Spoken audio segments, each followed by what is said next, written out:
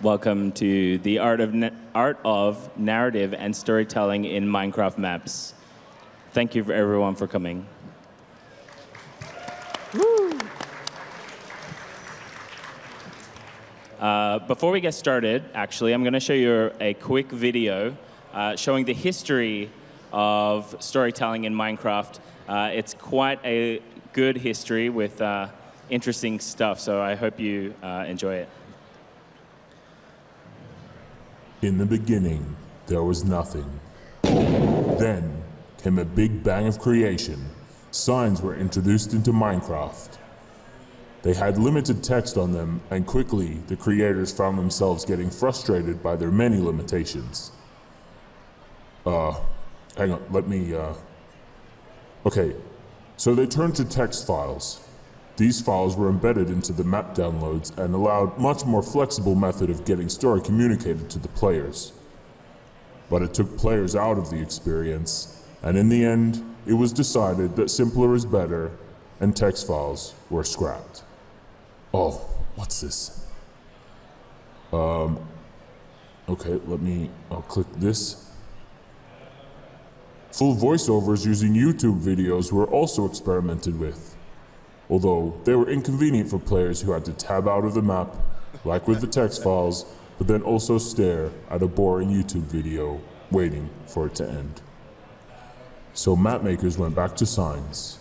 There were some neat tricks used like texture packs and dialogue that used complex redstone mechanisms and falling sand. This brought the static NPCs to life. I am the Grinch, and you can bring me your toys. You know, the ones for little girls and boys. If you don't, I'll keep you cold here in the snow. You'll never be able to finish your video.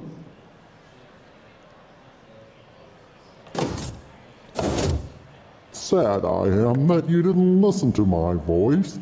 This video will indeed continue, regardless of your choice. Other experiments were used like this image-to-map technology. Writable books were also added. This allowed a lot of text to be communicated to the players, but they were really used for torn diaries and the like. It didn't make much sense to use them for character dialogue. That all changed with command blocks. Command blocks allow you to push dialogue through the chat window. Cool titles were introduced. And with a custom resource pack, full voice acting. Hi, CDF. Hello there. But not just that. You can now bring your characters to life. The technology for telling a good story in Minecraft is here. And it's ready for you right now. All you need to do is write one.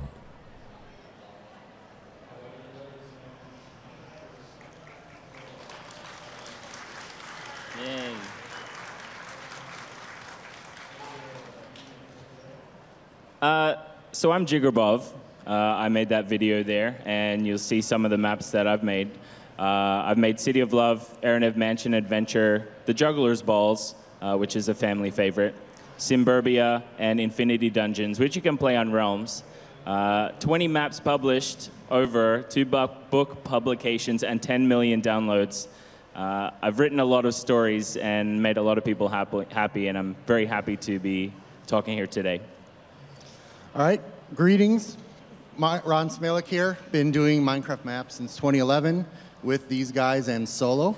I've put out some stories that we're going to talk about today. Grinchmas, for one, has a very unique storyline. One of my newest maps, Wendy, has an interesting twist in it. I have also spent a lot of time trying to draw things from the community through the 60-minute map contests, through my Vanilla Challenge contests, and trying to get stories out of you, the audience. So look forward to sharing what I know today with you. And hello, everyone. My name is CDF Deman, and I don't actually sound like that. I've made 7 largely published maps at this point through the Exponential Experiences series that told a story throughout all of them. I do 60-minute map challenges. I'm on the Voxabox build team, which we build maps for many popular YouTubers that you've seen do videos. I do tutorials on my channel about telling you how to make cool map experiences. And I make light shows, because light shows. I have a problem. I mean, how do you start? How do you start to tell people about storytelling in Minecraft? How do we tell people that we do this literally every day? We have talks like this literally every day, and we've been doing this for the last 3 years. Do you tell them that Jiggerbov created a dating sim 3 years ago in Minecraft that was beloved? Do you tell them that Ron has looked at over 2,000 maps? If there were 7 clones at every person here in MINECON, that would still not be enough maps, that he's looked at more people if there are 7 of you everywhere. Do I say that CDF, the man, has an entire world created like Lord of the Rings in Minecraft that he's been carrying through his entire maps? I mean, how do you tell them? Or does it come down to me? And I can say, I don't like the way that many people are telling stories in Minecraft, and this is the panel that will, at the end of it, you will have the best opportunity and be in the best way to tell your stories in Minecraft. These are the people that you need to listen to give you the best tools you need to tell your own stories. I think that's how we do that. Thanks, Mosh. He's our hype guy. Hype. So how do you make a good story in Minecraft? There are a lot of do's and don'ts, very famous do's and don'ts. We're going to go through them one by one, and I'm sure we're all going to agree 100% on each of them and see if you agree too. There is no real right or wrong answers, but this is more about making sure that you know that anything you do, and especially with story, it's art, and we really try to bring that out. So our first one, tell your story in 3 arcs. So in classical storytelling, if you look it up on Wikipedia or hundreds of articles, most of the time you will find stories have 3 arcs. There's the initial exposition section, where you're setting the motivation, the background for the character, the world that you're in. There's the rising action, which is usually where something interesting happens. And then there's the climax of the story. You guys may have heard these terms before, but when you're designing Minecraft maps, this is one of the first things that I think about is, okay, what are the major 3 portions of my story, and how am I going to get the player through all 3 of them and make it interesting? I think the climax is my favorite part. There's a lot of action usually. There's big reveals. That's a good time. A lot closer. So you guys do the same 3 arcs? Yeah, so I try to stick to that 3 arc. There are other storytelling structures out there. There's a very famous Joseph Campbell's A Hero's Journey, which has multiple steps, like a call to action for our hero, and then he goes on this big epic quest and then comes back. That's a more detailed storytelling structure that you can follow. But you definitely want to keep it simple. You want to tell one story in your map so that viewers and players can understand what's going on. And a 3-act structure, much like the Greek tragedies and plays, will help you do that. And I will say, City of Love doesn't have 3 acts. So I don't entirely agree with this very first slide. But I would say it does, because when you first meet the character, you learn about the diary, the apartment, what your quest is, right? And then all the different people you try to date throughout the city, that's your sort of middle act where you're trying to figure out who you fall in love with, culminating in the final climax at or after the wedding scene. And the important part about this is that the 3-act structure allows you to do a full circle. You introduce the initial premise, you draw the player away from their objective, and then you bring it right back around, so where they started is where they always wanted to be, quote unquote. Or they return to their hero's journey. Absolutely. Aim for 20-minute story segments. Most people here know a YouTuber, and I ask you, how long is a typical Minecraft YouTube video? Anyone? 20 minutes. I think it's 20 minutes. Yeah, it's 20 minutes. And incidentally, this is another one I sort of agree with, but definitely 20 minutes is a good length. of time. Anything longer, you start to disengage the player, and 20 minutes is good. Yeah, one thing you'll know as a map maker is you cannot predict what the player is going to do or how long it's going to take. If you're playing a puzzle map, you might think it's a very easy puzzle. The player's going to look at that. It might take them an hour. It might take them 5 minutes. But when you're designing your story, just think about it in terms of how much information you think you can get across in about 20 minutes, and then have your outline sort of geared towards that. There's no perfect timing of a map, but this is just one of the things that we've learned over 5 years to kind of help the pacing. I think I made a map, and it was 10 minutes long. I gave it to Ron. A great way to think about this is to look at what television is doing.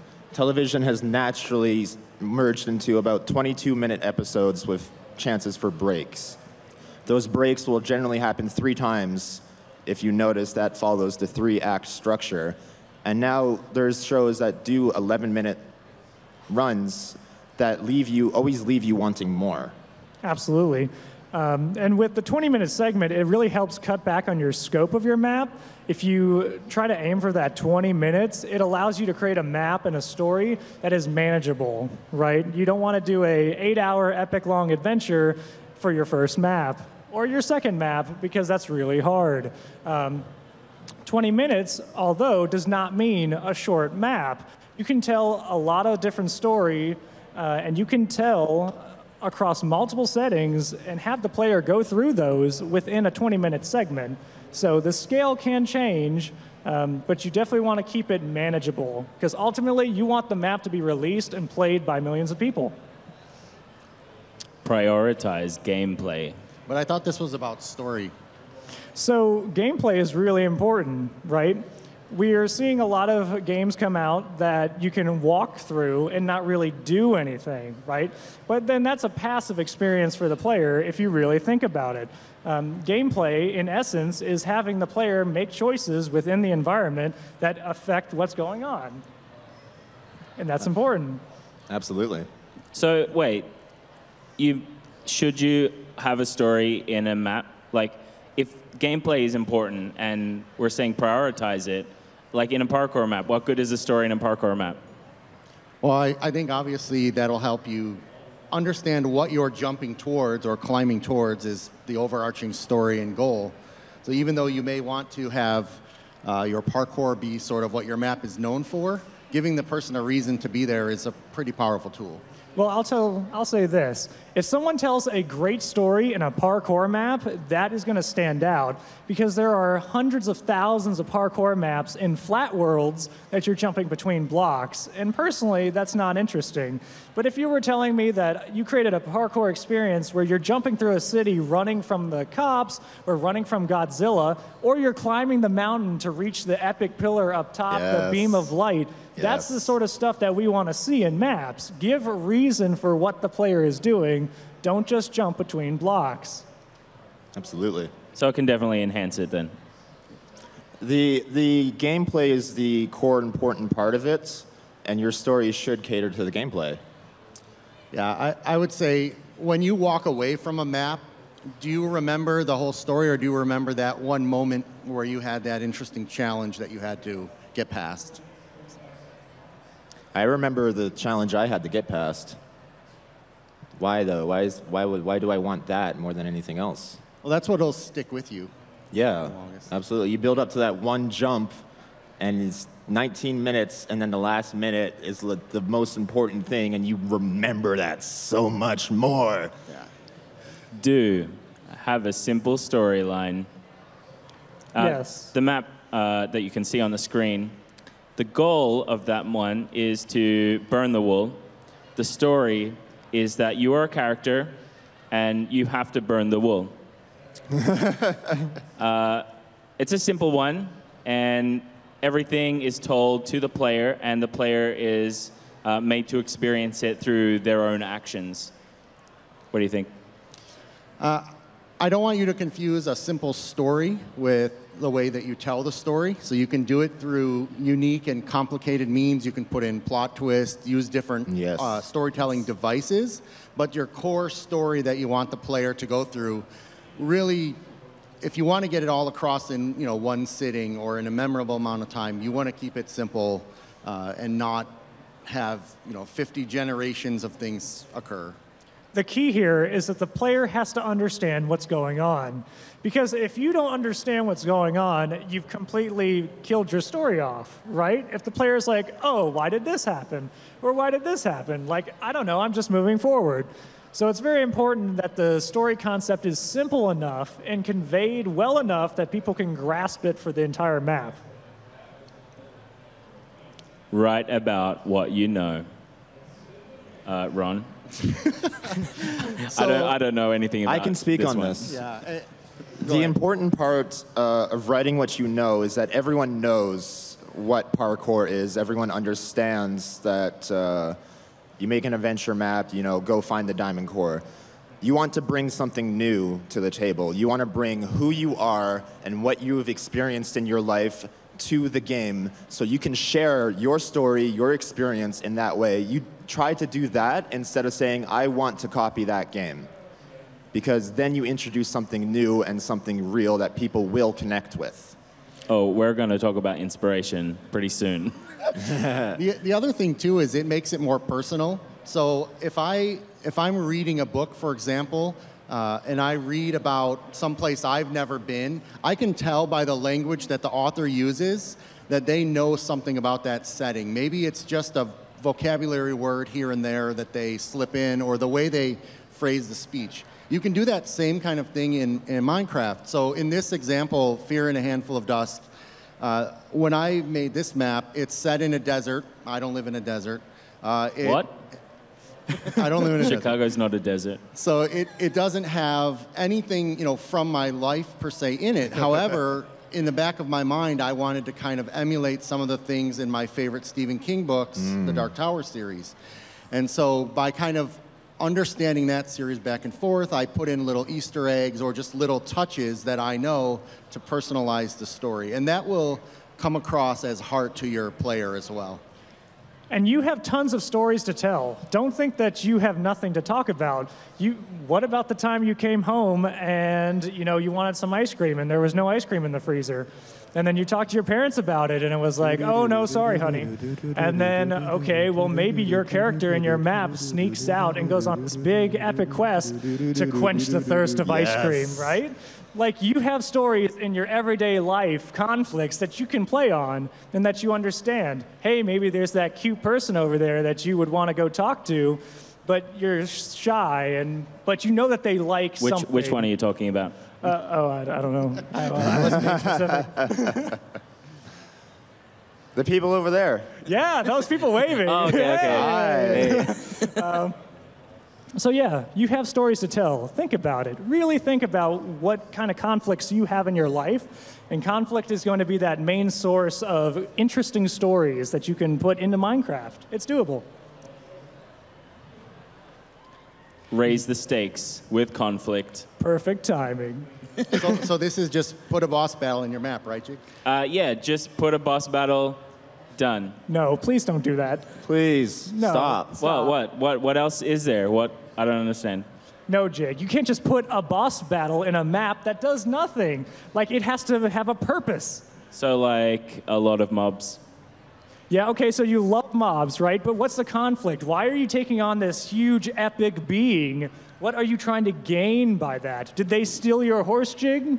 So what you're saying is conflict does not equal combat. Very good. So like dating could be conflict? Dating is very conflictious. Dating is hard. It is. It's scary. So in that example, City of Love, the conflict is you're trying to kind of work through a dialogue tree and not offend the other player, or maybe you are trying to offend the NPC. Well, it depends on the character who you're trying to, approach. Who knows? So do you have other examples of conflict that's not combat? What's a good map that has conflict in it that is not combat? Maybe like a map where somebody's trying to find a job and earn bucks to then build their next city. Where did the mayor go? Who took the mayor? That's the story from Muckluck Lodge. No one knows where the mayor went. and they're kind of okay about it. But you find out the mayor and ski-free Yeti took off to Vegas. I didn't even realize that. Oh yeah, because on the sign it's like there's no mayor. Yeah. Good conflict. That's a conflict. Everyone was wondering where the mayor went, and that started building up slowly as you met people more and met the different characters. They all had a unifying feature. Well, they had their own personality. The idea was, where's the mayor? I don't care where the mayor is. You know what? I kind of like the mayor. I kind of wish he was back. I don't like the mayor at all. I'm glad he's gone. Can you use PvP as a conflict mechanism? I think PvP, I think any kind of fighting in the game is a game mechanic, and conflict is more about the story, right? So, like, the conflict is these people are invading our lands, and it's affecting me and my family, so we need to drive them off. Or I'm a villager living in the village, and every night these zombies come and try to break down my door. And I've got my baby little villager, I've got my son, I've got my wife, and I need to protect them from these invading forces. So I'm going to go out with my sword in hand and fight them off. Right? Sure. That's a good one. I like that map. I would play that.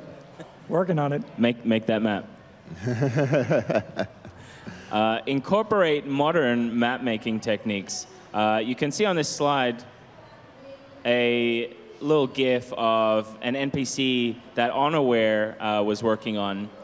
He's a brilliant, very advanced map maker, and I mean, you can just see the sort of technology that goes into making something as complicated as just standing up. That one character is made up of a dozen armor stands all posed and moved around by a generator, and you can just see in that character more than just a static dude standing there or a villager with, you know, a different name above him. There's a lot more personality to that, and personality is good. So use advanced map tech. Anyone disagree with that one? So I'd actually say don't do this, right? What? Do not set out to incorporate the craziest, highest level advanced technologies in the first map that you make. But look how good that is. I know it's so good, but it takes 100 hours to do That's and fine. advanced coding knowledge, right? I got the time. This is definitely something that if you're interested in, you should definitely do, right? Like, you should reach out to people in the community and try to understand how to accomplish. But for your first map, do not try to do insane NPCs that are custom modeled and animated out.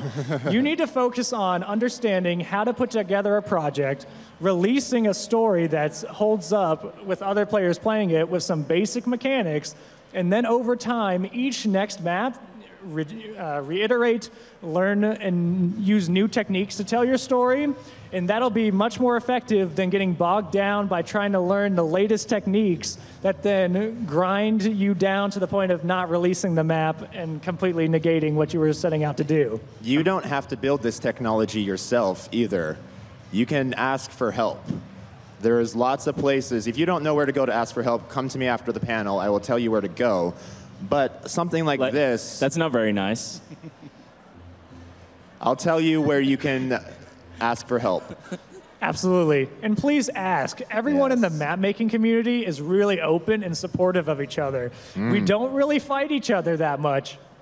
But we do help each other out as much as possible. And there are groups out there that if you're really serious about this, you can enter, and then people are glad to help you. Man, I feel like I'm left out. Like, advanced technology is awesome. Ron, agree with me. You use like super high-tech stuff in your maps, right? I try to use more simpler techniques just for the art of storytelling, but that's okay. Well, like the first map I released, CDF Air, had voice acting in it, but that was something that was so important to me to tell the story that I taught myself how to do that, right? And there's always tutorials online. Like, just come up with the idea of what feature you want in, and I guarantee you someone will have made a YouTube video on it, like a concept video, or there's some forum that has the answer hidden in there, the wiki is great for understanding how to use the commands that run all these maps. Right. Or just reach out on Twitter. Like, I guarantee you that if you message any of us on Twitter, we'll give you an answer on how to do something, or we'll find and connect someone to help you do what you're trying to accomplish. To bring it back to the point, if you want to make a game that tells a story, you don't want to get bogged down by the technology, but you can use the technology that is already existing to make it easier to tell your story. And we know where to go for that. So I think across all of these points, right, we're not sitting up here telling you how to write the best story for you. But what I find very helpful is when I'm sitting down before I even place a single block, is I kind of write out the outline of what I think my story is, and then I do what I call an iterative process where I will go through the whole story from end to end in my head, and I'll say, okay, is it 20 minutes per arc? You know, where are the gameplay elements versus just pure narration? Where do I have to simplify my story? Where do I have conflict? Where can I add pieces that I know? So you could use these tips as just a guidepost for as you're kind of refining your story and figure out where they're layered in at each iteration. And seek feedback on your story. So to you, wow, this is a great story. Everything makes sense in my head. People are going to love this. This is awful. What? But it's all right here. It's great. No, it's really bad. I don't understand your story at all. Yeah, who is this character? Okay. You didn't introduce this person. Okay, so I got a little ahead of myself. Can we work on this to, fix the plot holes and really flesh this out? No, I don't know if you can save it. How would you save this? We're not playing that game right now. And that's why you get feedback. Their first story might not be the best, but if you ask someone, hey, what do you think of this? They will tell you what they think about it. And you don't have to do what they tell you, but you can understand how they reacted to your story. And that's the value you get out of asking people for help.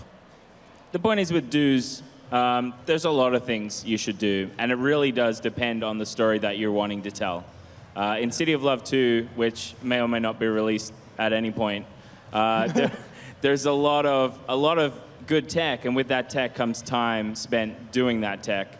You can see I'm dead in one of those scenes. CDF is on the talking to Q-Magnet on a bench there, and beautiful environments made by Blue Hush.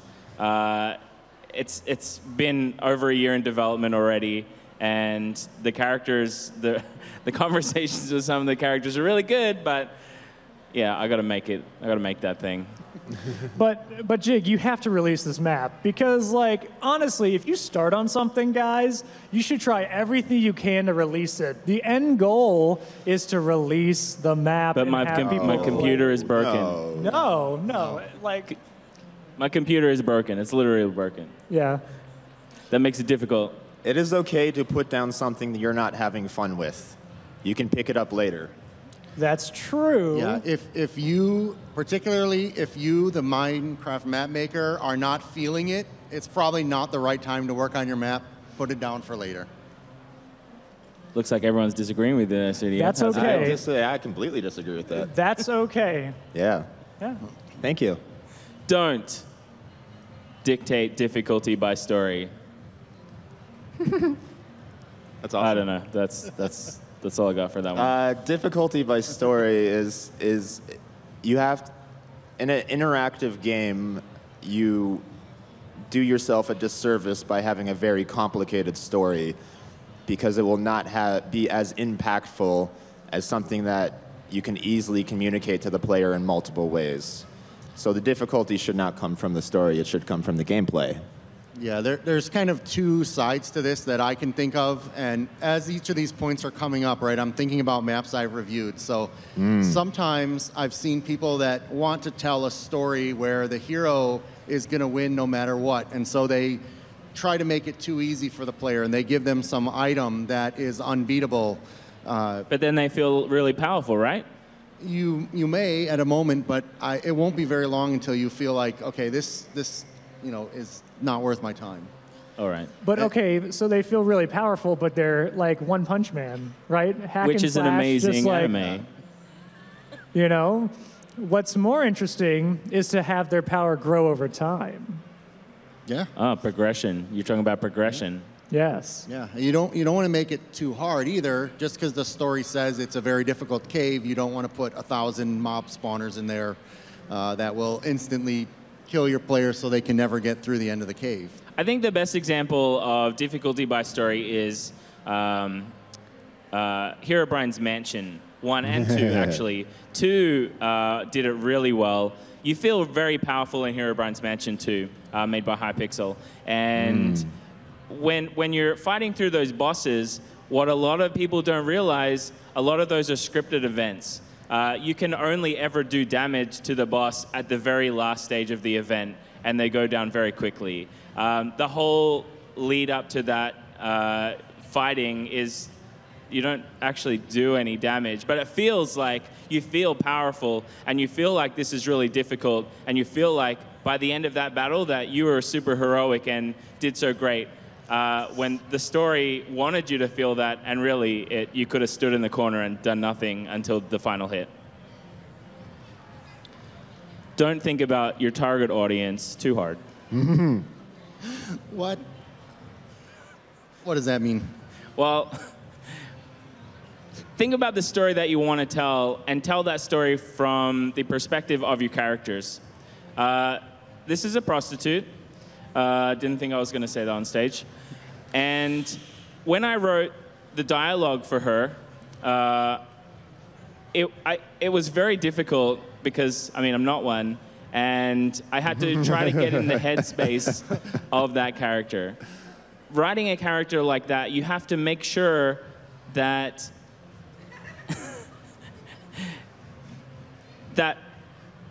this map is obviously not a G-rated map, and it's characters like that that make it. You have that character does what that character does, and because of that, the target audience is something that is determined by that character, rather than I'm going to make a G-rated map with a character like this in it. It's not going to work. But if I always want to target YouTubers as my audience, I mean, shouldn't I make sure I cater my map to them? Well, not all YouTubers are G-rated. Yeah, but then you're going to get like 100 butter sword maps. Well, okay. There's a line, guys, right? It's okay to include like profanity or suggestive themes. Just don't cross the line, right? Whoops. These are maps. The majority of our audience are kids, right? Younger people and their parents who, if they found out that there was very inappropriate stuff in these maps, would be very annoyed. So we should not do that. Well, you can have like disclaimers and stuff. Yeah. What you're saying is we need an ESRB for maps? There's a lot of responsibility that goes into telling a story, and I think you should be responsible, but not let the audience dictate what you're saying. I mean, Jig, you have 10 million downloads across all your maps. Do you think 10 million YouTubers played those maps? No. No. 10 million people that sat down and experienced what you created. That's why you don't make maps for YouTubers or for your audience. You make maps from your characters and your stories, because then you share that experience rather than saying, "Here, I made this for you specifically." Absolutely, and I will just say that City of Love 1 and 2, they're both clean maps. Anyone can play them. There's not actually anything really bad that goes on. So my target audience, when I make a map, I don't look at demographics and think, okay, males between the age of 15 and 21 is going to love this map. No, what I strive to do is to tell a good story that a storyteller or a reader or a movie fan or anyone who loves a good story will go through the map and really enjoy themselves. Right? They'll get immersed in the experience, lose themselves in the fact that this isn't a Minecraft map anymore. This is me in this world, walking through it and experiencing a story. So that's my target audience, people who really get into it. The flow. It sounds like target audience could be something that you use when you promote your map after you're done making it, but let the story drive it while you're making it. I love that. Yeah. Don't out of character talk to the player. Okay, so... Can you rescue the princess? Can I rescue the princess? You have to rescue the princess. This is something that I personally put in here as a pet peeve, is when I'm playing maps, I can't tell you how many times somebody will be telling me a story through signs, just as the easiest example, and then all of a sudden a different voice is talking, like maybe the map maker is talking to the player instead of the character, or now suddenly the player's thoughts are on these signs, and it can get very confusing who's telling the story. You've also heard of something called the fourth wall. If you're in the middle of a map and suddenly the map maker steps in to break the fourth wall, and all immersion is completely gone. So think about that as well when you're kind of detailing out your dialogue or your narration in particular. It's not good to write in a map. You walk into a forest, you are scared, because they're probably not. Now, what would be interesting, though, is maybe you load up into a survival world and someone starts talking to you. Like, what about like a voice in your head situation? I mean, that could be work. It could work if that's kind of the concept of your Yeah, story. the premise. But then if you're going to add that voice, be careful what other voices you add that might confuse the player. Or other sounds interrupting other panels. I find it very hard if the entire story was told through characters and then right at the end, oh, by the way, fight this boss. Yeah. That doesn't drive the story forward. But if all the other characters start telling me about the boss early on, I hear about him, he's suddenly way bigger in my mind when I get to the end. And that's why you don't say, go find the princess, go find the princess, go find the princess. You're never going to get to the castle. Yeah. Yeah. Don't release your map without playtesting it.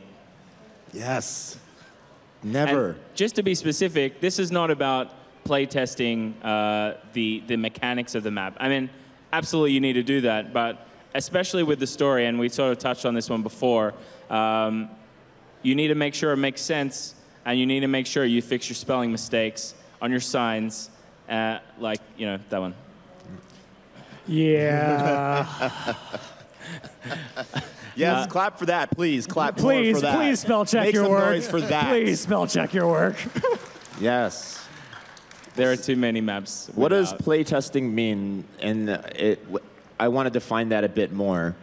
Go ahead. So have other people play your maps, and ideally have them record it or have them let you sit in on that to the point where you don't talk, you be quiet, and you watch everything that they do.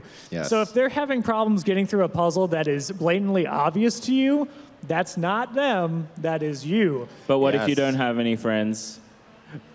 Hi, come ask for help. Yeah. If you Map making community. Yeah, I was going to say, if you put out there at Twitter, the forums, et cetera, you're making a map, you want someone to play test it, people will sign up. There's a lot of people out there who want to be the first to see your maps. Where can you do this? Well, talk to Moshe after the show. Talk to me after that. He'll tell The you where to point go. is, the point that I want to add to that is respect your playtesters by providing them enough content to play. If you spend one day making a map that people will only play for 1 minute, you could ask them to playtest it, but set up the expectation, hey, I have a 1 minute map. Can you just test this for me? I'm looking to see how people will react to it. And They'll probably say that's it's how you short. respect your playtesters. Sorry? They'll probably say it's short. Sure. Hopefully there's more feedback than that. Absolutely. So one thing I like to do as well is if I have the luxury of having someone play my map and record it, I will sometimes play the recording and not watch the screen, like have my eyes closed, or just not watch the recording, but listen to the player and hearing what they react to, as opposed to getting distracted by what's on the screen. This is another tool you can put in your toolbox. There's a lot of techniques to. I just got that. There's a lot of techniques in receiving feedback and interpreting feedback. I don't know if we should get into all the details about it, but there's a lot of theories, and there's no right or wrong way, but the better way is to not interact with the player who is playing your map as much as possible. Let them experience it. Oh, wow, well, what happened there? Don't tell your story, let the player experience it. Hey, I did it. I made a prediction. Yeah. Have you guys ever played a map where the first thing that happens is you're handed a book in the game, and it's like a 50-page book with the background of the world, and your character's just... I like to read. Yeah, but you're just staring at a static screen, right? Remember, this is a first-person experience. So the more the player can drive the story and see things happen and maybe get some dialogue, passing by them, as opposed to stopping to listen to you. But you don't have to read the book. You just like skip through a couple pages, then close it and ignore everything it said, right? And that's the worst thing that could ever happen as a storyteller, right? Like, the player just said that your story isn't important. I'm just going to go through this map, right? And they miss the whole point. And then they're confused later on because, oh, I don't know what happened. So, perfect example, right? I mean, well, people should read the books. They should. Shouldn't they just read? If you put the content in and they want to experience, shouldn't they just read the book so they can have the best experience? There's a big difference between should and do, right? So people should read the books, but players don't. They just don't. Not necessarily that. I mean, you have to think about what you're putting in those books. If they should, at the very least, if you're going to put a novel, be optional or released as a supplementary downloadable PDF that you can buy on Amazon. Well, it's a context thing, right? So to have world events happen in a book, it doesn't make much sense to me. But to have, like, Jiggerbob's private diary in the book, on the bookshelf behind his bed, with all his scandalous secrets, that makes sense. And that sounds interesting. It's gonna be sizzling. Oh, yeah. So the difference between don't tell your story and let the player experience it, there's a big difference in saying the town was attacked, and then you're walking through the town, and then boom, over there, TNT goes off. You hear the cries of the attackers run in. What is happening? Oh and my you're like, what God. is going on? Oh, the rest of the people in the village are running around screaming their heads off. Things are on fire. Where's my laptop? But, like, the player is there in that experience now, right? Like, they are in the story. They are experiencing Yes. it instead of just like, oh, the town was attacked. Oh, that's nice. Press button to attack town. Yeah, I think a really simple example, too, is if you have a written book, let's say it's somebody's diary, you can choose that the first page says, as this player rushed out of the room, they dropped their diary, right? Or you can actually have an NPC leave the room and then spawn the diary there so the player experiences that instead of reading about it. Absolutely. Yeah, actually seeing it. But that would require some technology. That's Yeah. fine. Is that all right? Yes. Yeah. Okay, Absolutely do that because it helps you tell your story. If you say there's a book behind the bed and it's a secret rather than player discovering it, why don't you just write a book instead? That maybe is that the bet is, or do you want to make a game or do you want to make a story? And what you're really saying is the story is the game. The game is the story. They are not separate in any way, shape, or form. It's all about using your mediums. Don't assume anything. So This is an annoying donkey right in front of the text. So this one, I can give some good examples where you will be playing a map, and in the map maker's mind, they have a story or a background. So, for example, I played a really awesome map. It was based on Back to the Future by CSA BUSA. But unless you actually watch the movie, it's really hard to understand what's happening because they just tell you to go from place to place, but they don't give you the story.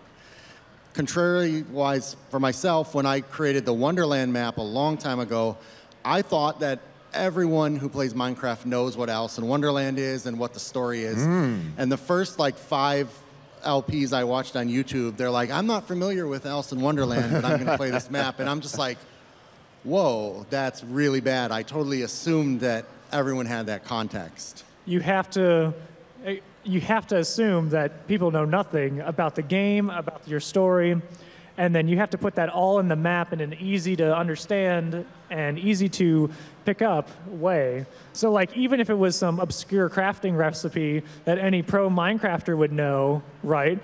if you're not a pro Minecrafter and you're playing this for the first time, or you're coming from console edition and where they don't have this item, you need to put it in the map in a nice subtle way that works, so that it doesn't break your whole experience. Like giving a player all of the ingredients for a powered minecart track and expecting them to know what it is without having ever built one before. So yeah, that's a super comprehensive list of things that we all agree on. Absolutely. 100%.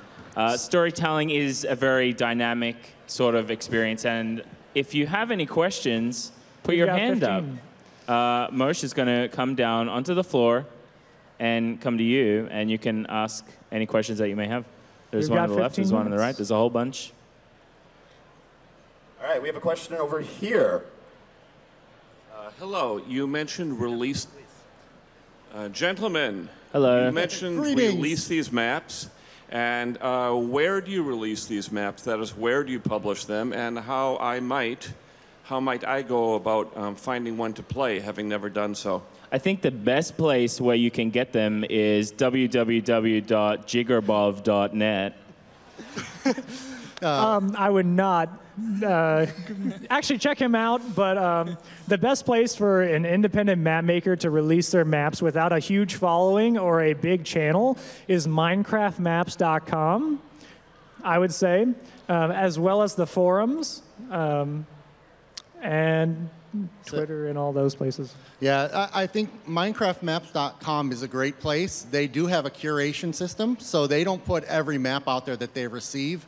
But you can either host it on your own website, like some people do, or you can just put it on MediaFire and then put the links to it on places like Planet Minecraft or the forums. And that's where people, those probably 3 places are the top places people go. Sorry. We have another question over here, but we have a wonderful costume. Can we get a little spin on that? Nice. Oh, very that's nice. Amazing. Give it up for her. That's a great costume. All right, please ask, what is your question? You've been mostly talking about like how you come up with stories, but do you build the actual builds yourself? So I'll take that one. So it depends, right? You can reach out for help from your friends. You can build them yourself using some of the tools available like MC Edit or Voxel Sniper. You can do it by hand in Creative, or you can get a build team to do it if you know people. There's all kinds of ways to get the physical environment. Yeah, I typically build everything by hand because I kind of know exactly how I want it to look. But I have done a couple recent collaborations where I told folks on my realm to just go in this plot area and build me a city. And it was a lot of fun to watch them play off of each other with different ideas and add, simple things like storefront names became very much more personalized when I had a build team doing it. Yeah, I think there's a bunch of different ways you can do that. Either by getting friends or just building it yourself, and asking your friends, or even post on Minecraft forums or whatever and say, hey, I want to build this thing. This is my vision. Can you help me with that? We have another question over here. Here you go. So what kind of mods and plugins do you use to tell a story with NPCs? Like, the voice acting stuff and, armor stands and stop motion stuff that you saw, like the GIF of the guy standing up.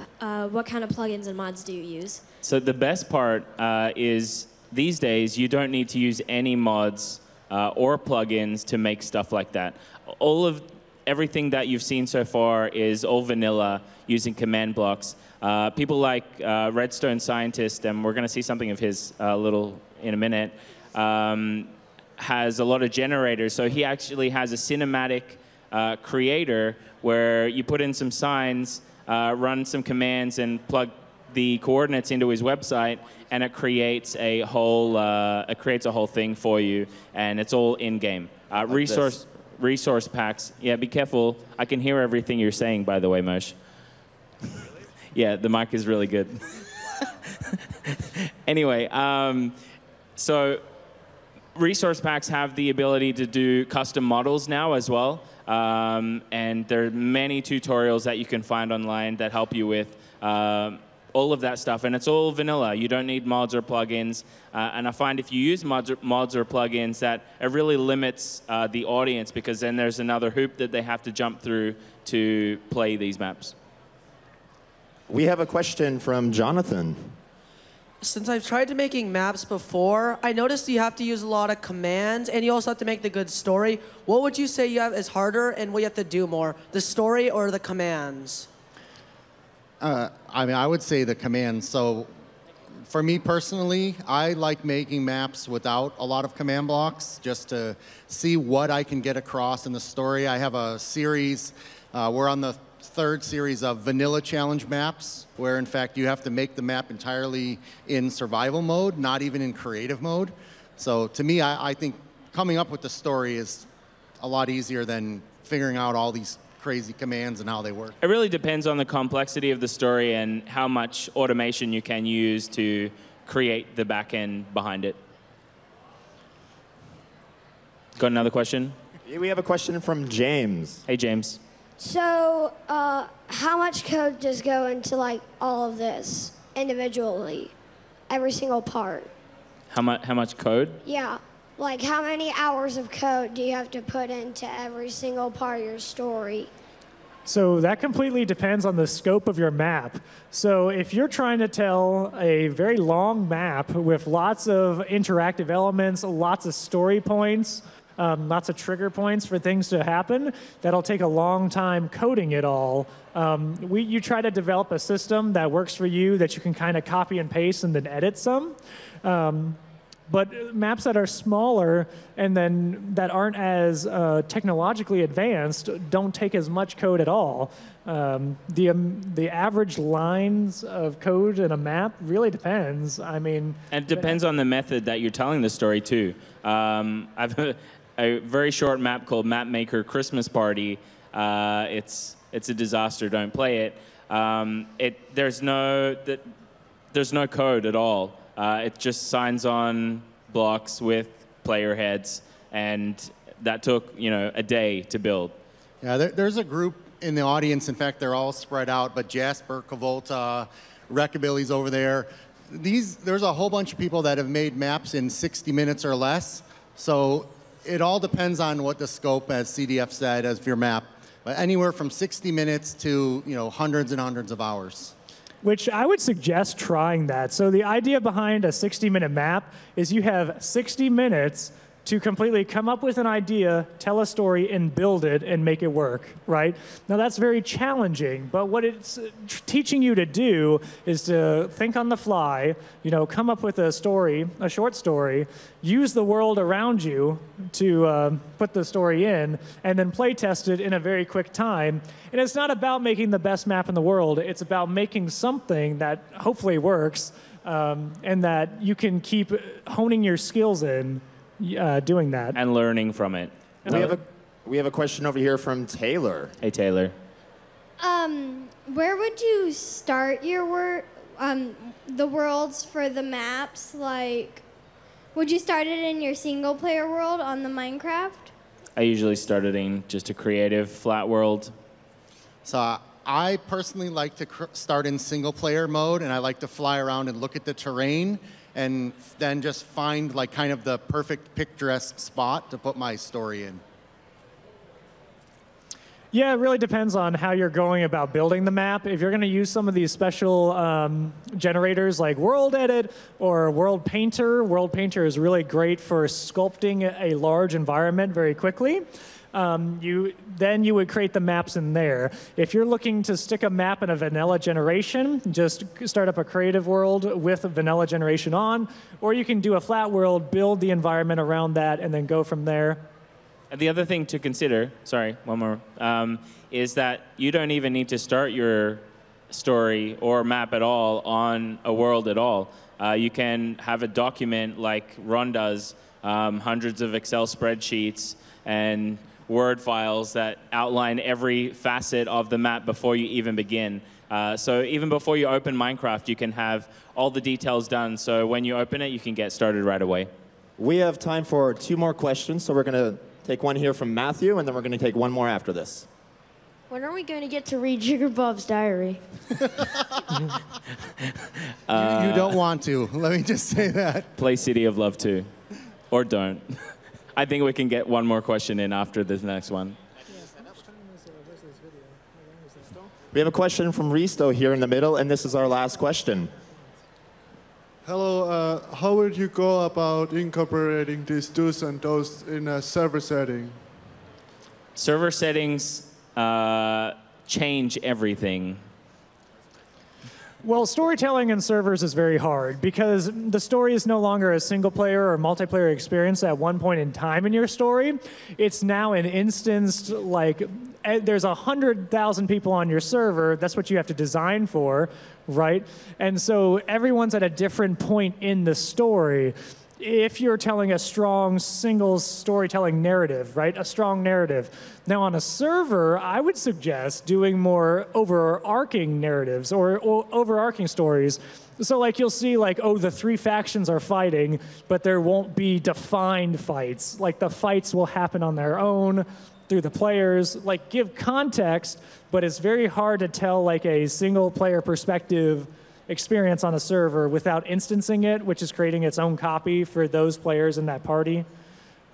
Which is not to say that it can't be done. Having isolated quests, you can still, within the scope of the quest, adhere to these do's and don'ts as well. And as we've already explained, these do's and don'ts are more like a guideline than strict rules. Last question. Last question, encore question. Everyone give it up for these guys, and we're going to ask this last question.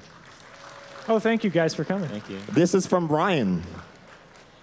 I was wondering, how do you do the custom resource packs and put it into the server PDF file or whatever you use, and how do you upload it so you can have it for shared to other friends?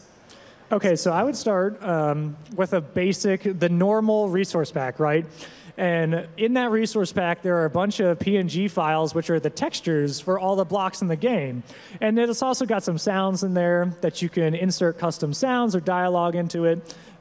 You start changing that resource pack, you zip it up, and then you host it on like a file hosting service like Mediafire or Dropbox. And if you want to put it on your server, you set it up in a way that the server pulls from your file hosting location, and that every time a player joins the server, they download that resource pack, and then it's automatically applied. Now, there are a lot of different YouTube videos on this that go into the very fine details on how to do this. Tons of tutorials. Tons of tutorials. Tons. And there's always someone out there who can help you with that.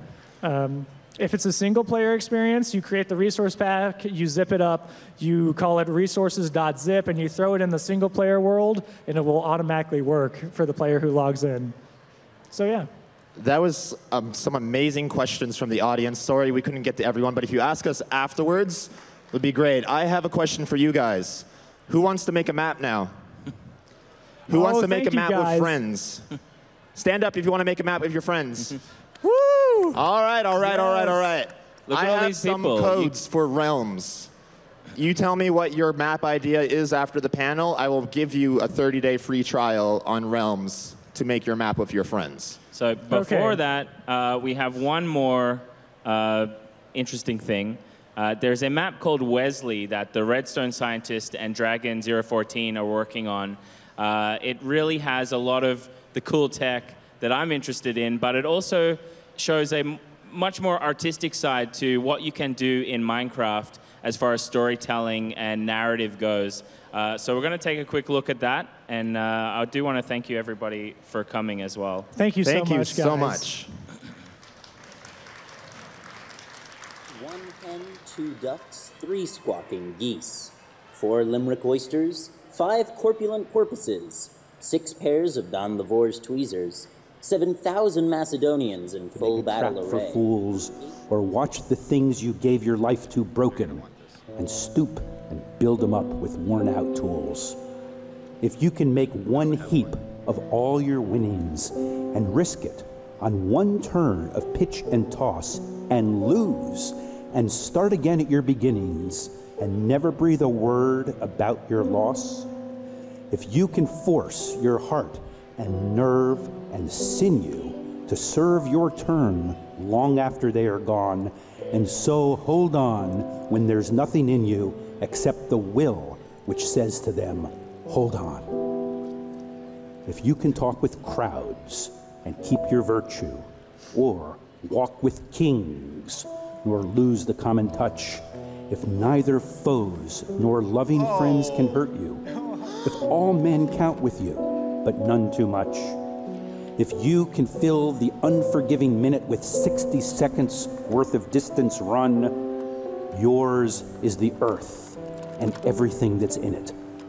And, which is more, you'll be a man, my son.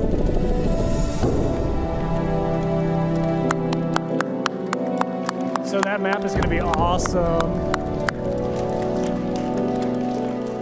Thank you so much, guys. We'll be down here to answer any further questions and sign stuff. For as long as we can before they kick us out. And there is one more map making panel in an hour up in 304, I think. Yeah, 304. And we're all going to be there as well, so we don't have long to hang out here.